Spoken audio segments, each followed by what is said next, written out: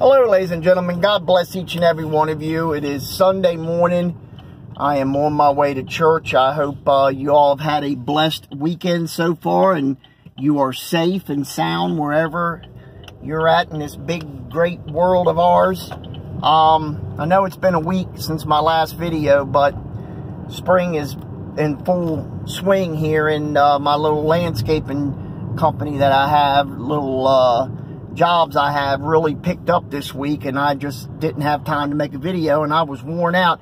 You know, you get used to sitting all winter just doing some odd things here and there, and then all of a sudden April rolls around and everything starts piling in, and you got to go from 0 to 100, and it's hard when you get older. It gets harder to get going again.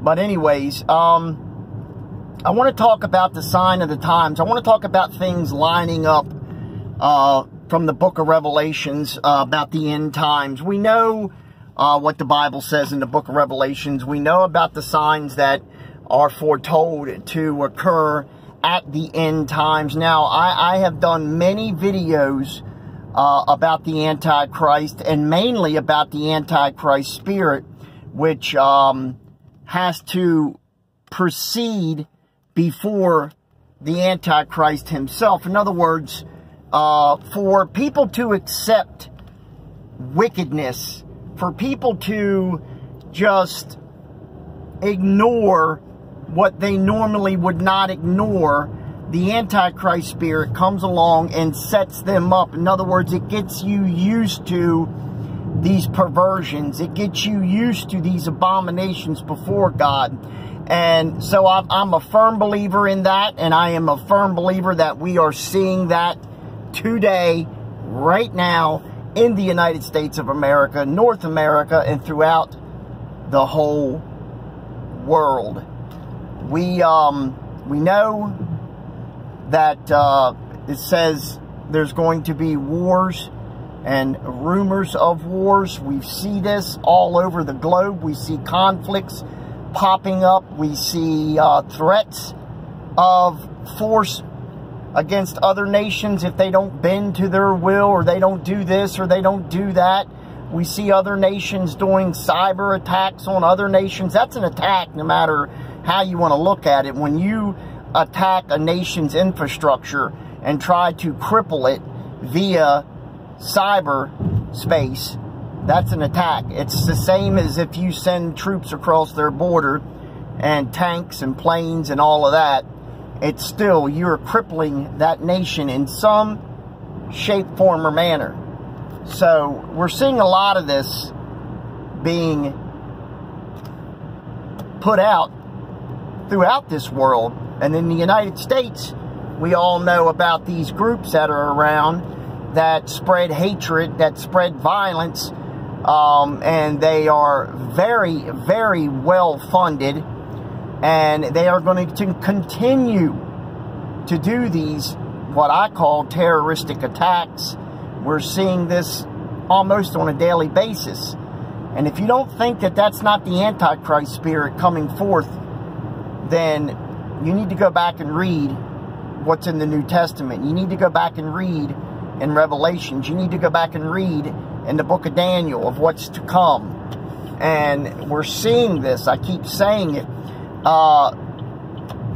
We have groups today that are using threats, just a mere threat of the rioting or burning. Will send politicians, will send our judicial system, will send our police force to their knees. They will bend to their will out of threat of violence. And again, if you don't think that that's not part of the Antichrist and the plan to disrupt, to divide, that is exactly what we are seeing. We are in a divided nation today, ladies and gentlemen, more than we have ever been before. Some people like to bring up the civil rights movement from the mid to latter part of the 1960s. Yes, there was a lot of turmoil in the United States at that time. You had the Vietnam War protests going on. You had the shooting at Kent State with the National Guard. that killed a student, and I believe paralyzed another and wounded some others. So yes, it was a very traumatic time in American history, but I do not liking that. What I mean is on the level of violence and hatred than I see now. You got to remember, back then, a lot of these protests, there was a lot of people from the right, the left, whatever you want to call it, that were together, uniting. You don't see that in this form that we have today. This is not protesting, it is violence. And that, my friends, is not godly. That is not of God. That is of the devil.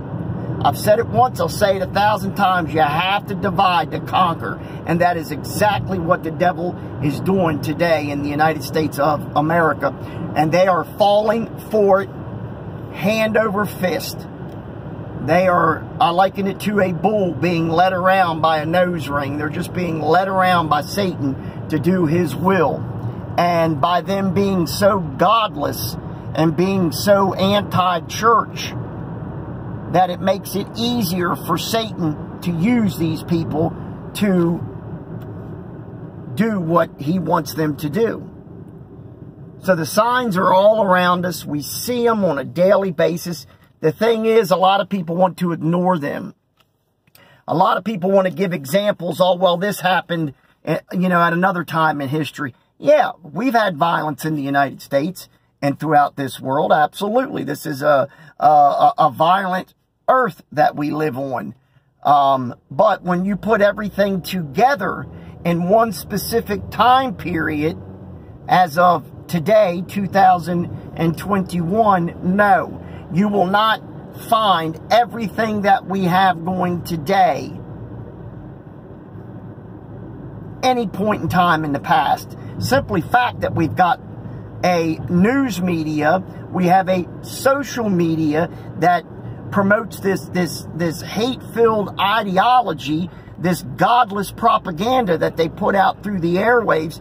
That was not in the 60s or 70s. Yes, we had news media. Of course we did. We had newspapers, but it was not of the likes we have today. Back then, there was 3 channels: ABC, CBS, and NBC. And of course, you had your big newspapers like the Washington Post, the New York Times, the LA Times, the Chicago Tribune, so on and so forth. But that was their outlet. And the news has always been biased in one way or another, but we've never seen it of the likes that we have today.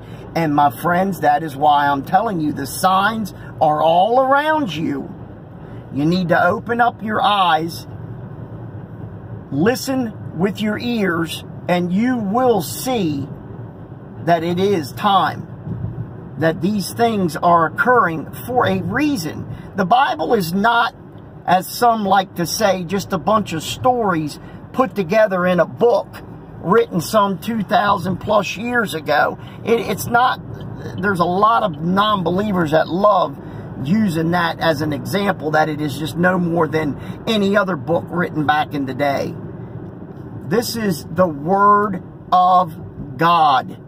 There's no other book that says that. There's no other book on the face of this earth that the words are written down on paper and those words come from our Creator, God Almighty, and His Son, Jesus Christ, in the New Covenant, or the New Testament. There's no other book. This is why it is called the Word of God, ladies and gentlemen. I don't have to tell you that. You know that. The Holy Bible. And these signs are being fulfilled right in front of us. A few years ago, we had several blood moons that we hadn't had in some 500 plus years, I believe. I think I'm pretty right on that. But as you know, in Revelations, it says the moon will turn as of blood red. And just so happens, these moons were called blood moons. Do you think that's a coincidence? No, my friends, it's not. Now, I believe the last blood moon we had was sometime around 2016, 17, somewhere around there, maybe 2015. So that's already been several years ago that that's occurred. These things are happening. I mean, you know, we got people out in the streets of America that will kill you just simply because they don't like the way you look. Usually in the past, there was a reason for a murder. It was theft. It was robbery. It was revenge. It was like gang-related or something. But nowadays, it's just because they don't like you. They don't like the way you look. Or maybe the way you think. Or maybe you don't think the way they do. Or you don't vote the way they want you to vote. Or you don't line up with their wicked, godless, perverted ideology. We've seen examples over the last couple summers where innocent people have been murdered because they didn't stand on that side of the aisle. And then you have politicians calling out for or egging on the violence, including our media. If you do not think that that's not part of the end times, again, I ask you to go back and read what it says in the book of Revelations and parts of Daniel. You need to keep on top of these things. If you don't, you don't know what to look for. I'm telling you right now, the Lord is closer to coming back than at any time in history. I got into a discussion, this has been a while ago. Wouldn't call it an argument, but it wasn't far from it, with a gentleman that tried to give me past examples, and the one he really focused on was Adolf Hitler being the Antichrist. You know, he claimed that he had already came and he's gone. Well, we know that's not the fact. We know what is to occur. And it did not matter what I read to him in the book of Revelations. It did not matter what I told him he was going to do in the temple in Jerusalem, proclaim that he was God. And then in there, Israel would realize that they had made such a horrid mistake. The Battle of Armageddon had not occurred.